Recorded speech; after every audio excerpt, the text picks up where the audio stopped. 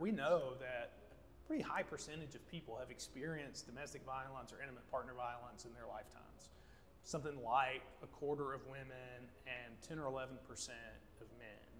And so it would be a statistical anomaly if folks who had these experiences were not a part of our communities of faith.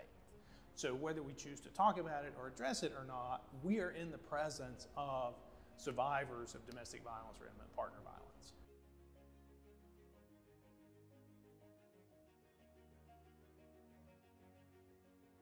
When people choose to share their stories with trusted folks, that's part often of the process of healing for people. And so faith communities foster that kind of trust, either with friends, people who share Bible study together, or small groups, or people who are clergy or lay leaders in congregations whose role it is to escort people through difficult moments in their lives. And so it's really important, I think, for leaders in congregations or other faith communities to prepare to hear these stories, to talk about what domestic violence is or intimate partner violence is.